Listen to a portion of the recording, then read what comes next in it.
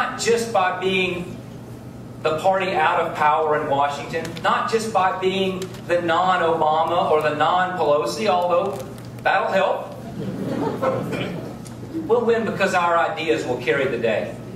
Because we have candidates who will stand up for our founding principles, who will stand up and guide our nation through these difficult times and make decisions that are the right decisions, whether they're popular or not, who will put national security first, who recognize that for us to be strong abroad, we have to be strong at home, who will be unabashedly pro-entrepreneurial, pro-small business, pro-capitalist, unlike the message that is coming from too many of our leaders today that view profit as evil and something to be torn down.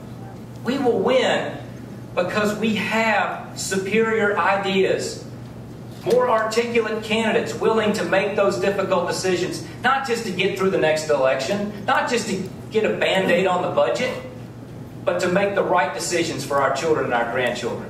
And all of you are at the tip of the spear in that movement. You were right months before the rest of America figured it out. You were trying to tell people 2 years ago where that type of leadership would get our country. You knew before the '08 election what a President Obama might mean for this country and what socialized medicine would do to your relationship between a doctor and the patient. You knew that the big government ideas were wrong for our country and they're wrong for Florida. And today the rest of the country is coming around to your way of thinking.